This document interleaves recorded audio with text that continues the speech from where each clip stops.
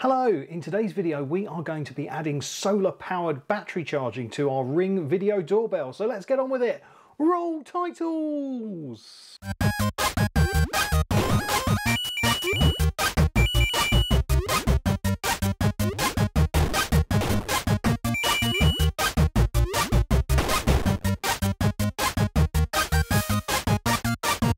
Hello, welcome to the channel if it's your first time here, and welcome back if it's not.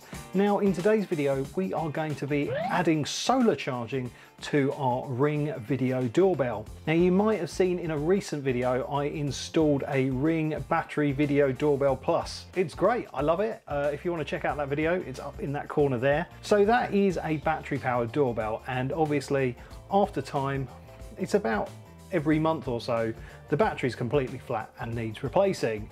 And what I've got here is this, and it is a Ring solar charger, and this adds tiny little solar panels onto the side of our doorbell and allows it to be charged by the sun.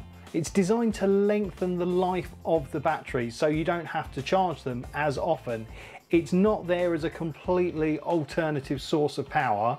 It just means that you don't have to swap out the batteries as much as normal. Well, that's the theory anyway. Now there are two main variations of this particular solar charger. There's the Ring Solar Charger 2nd generation, which is designed for the Ring Battery Video Doorbell 2 2nd gen. And then there's also another one called the Ring Solar Charger 2nd generation, not just 2nd gen, 2nd generation, and it's for the Ring Video Battery Doorbell 3, 3 Plus, 4, and the Video Doorbell Plus. So yeah, basically if you've got a 2nd gen Ring Video Doorbell, this isn't the one for you. There's a separate one which is kind of similar in the way it operates, but yeah, it's a completely different product. It's also worth noting that if you've got one of the Ring door view cams, basically one of the Ring doorbells that goes through your spy hole, you can't add solar charging to those. There's not an option for that. Those are a bit less of a ball ache to change the battery because the battery compartment for those is inside the door. So, you know, you can change those any time of the day or night. With the normal outdoor video doorbell batteries, you've got to go outside and change the battery. So, yeah. Now, obviously, for this to work, you need a bit of sun. Now, obviously, it doesn't have to be a glorious bright day. It just has to be light. But yeah, depending on where your doorbell is and where your house faces and all that kind of stuff, your results of this might vary quite significantly.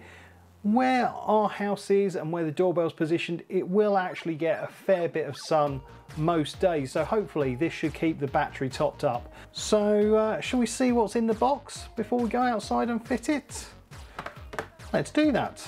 Actually, before I crack into the box, can you just do me a massive favor and just give this video a like? Because likes are like currency on YouTube, and the more likes or indeed dislikes a video gets, the more it's pushed out into the world. And you know, this video might be helpful for you, and it could be helpful to someone else as well who wants to add solar charging onto their Ring doorbell. So yeah, give it a like and it will push the video further out, and who knows, we might be able to change the world somehow. So first off, I really like this packaging. It's nice, clean and simple, but going to be easy to recycle, and yeah, it actually fitted through the letterbox, which is very handy. Okay, so let's pop it open. It looks pretty straightforward, doesn't it? So we've got packet A, we've got packet B, we've got the unit itself, and we've got the setup guide. So here is the unit, and it's got solar panels here, here and here, none on the bottom because, you know, obviously. And then it's actually got this guy on the back that connects to your doorbell. So the cable comes out, you connect it to the back of your doorbell, and then you push the cable back in, and then your doorbell sits on here. Now the mounting holes are designed to be in the same place as the existing doorbell mounted, so you won't have to drill additional holes, which is fantastic. And so basically the idea of installation is you take your existing doorbell off the wall, you screw this onto the wall using the existing mountings, and then you use some slightly shorter screws, which I imagine are in B, to screw your doorbell onto this, and yeah, it just gets its power. It does add a little bit more sort of around the edge of the doorbell, but it doesn't really make much difference. Right, so let's have a look in the setup guide. So it's telling us we need a screwdriver, the Ring screwdriver guy, and a drill. We won't need a drill in this case because I've already got the fixings onto the wall. And yep, as predicted, we've got A and B. Ah, I see. So this is compatible with the wedge that comes with your doorbells, where you can sort of slightly angle it. So that's super helpful. And yet it's recommending choosing the best place to have this positioned. Now ours is slightly under a porch, but not to that extent. It should still get a fair bit of light. This looks quite important. Look, don't over tighten the screws when securing your Ring to this solar charger. 2 turns of each screw is enough. And also I really like how this is sort of labelled, so this up arrow is going to be facing inside here eventually. But yeah, it's very clear and you can only connect it up one way. I wonder if I connect my multimeter to it, will it do anything? Is it actually getting any voltage? Huh.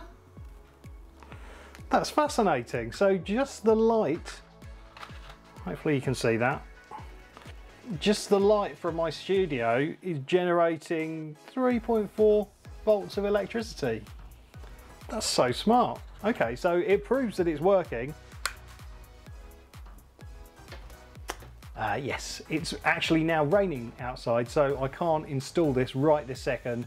But what we'll do is we'll cut to Kip in a slightly less rainy future and he can get this installed. Okay, so we've got to pop off the cover. Hopefully the wind noise isn't too bad. And we'll take off the battery. And we've just got to unscrew these original screws.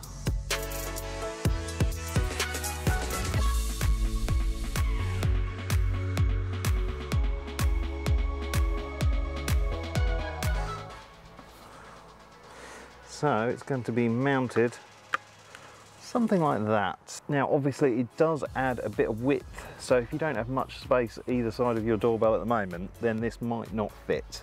So bear that in mind. So we've got bag A here.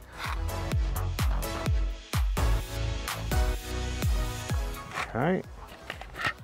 Don't tighten them all up in one go because, well, it's just not a good idea.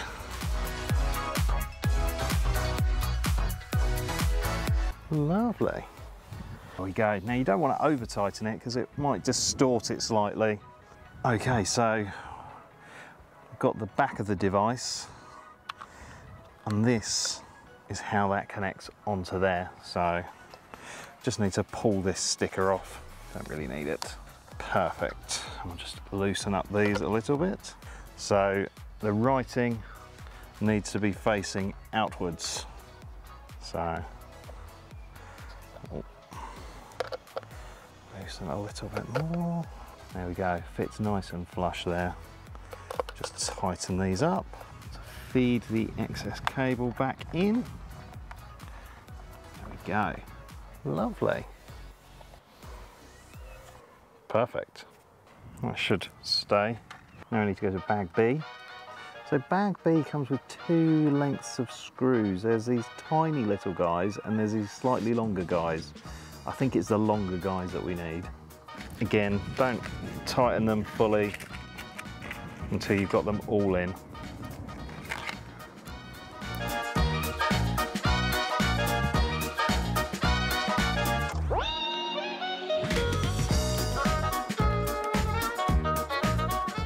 And I'm not gonna over tighten because it warned us against that. Yeah, that's not going anywhere. Cool. Right, so I'll get the battery back in. Starting to rain now, so I better pick up the pace. and go back inside. There we go, job done. Well, that was really straightforward to install. Now let's see if we have to do anything in the app to activate it or anything. So let me make it so you can see my screen up here. There we go, we're in the Ring app. Let's go to the front door. Okay, so up in the top corner here, we've got this little icon with the battery charging and a sort of sun. Going to device health. Aha, look, there we go. Solar status connected, battery level 86%. So it's doing its thing already. So I guess maybe what we'll do is we'll come back tomorrow and we'll see what it says. So right now the battery is at 86%. Now it is nearly 6:15 at night, so obviously there's not going to be much more daylight today, but yeah, I'll come back maybe the same-ish time tomorrow and we can see what it's saying. But yeah, it just seems to be working and there's no additional setup or you have to tell it to do something. It just works. Perfect. Cool. All right, well, I'll see you tomorrow then, I guess. Now, it's actually probably closer to 38 hours later, and the results have been very interesting. So if I show you my screen up there, yep, it's there. Now, if you press on the icon in the top right corner, it actually takes you straight into the device health so you can see the battery status. And there we go, our battery level is at 86%. So that's where we left it. So the solar has actually kept the battery charge to the same level, which is great. But the thing is, actually last night, probably around 8 PM, I had a look at this and the battery had actually gone up to 88%. So it had actually overcharged it. And that kind of makes sense because the sun is really beating down hard on the front of the house later on in the day. So yeah, it helped the battery stay charged and we haven't lost any charge, which is great. Obviously, as I mentioned earlier, this isn't designed to be a replacement for the battery. It's just there to sort of help keep it topped up. So I said that the battery lasts for about a month, which is true. So if you say 100% battery divided by an average of 30 days in a month, that means it's losing 3.3%-ish each day. And in a day, or in a bit, we've lost nothing.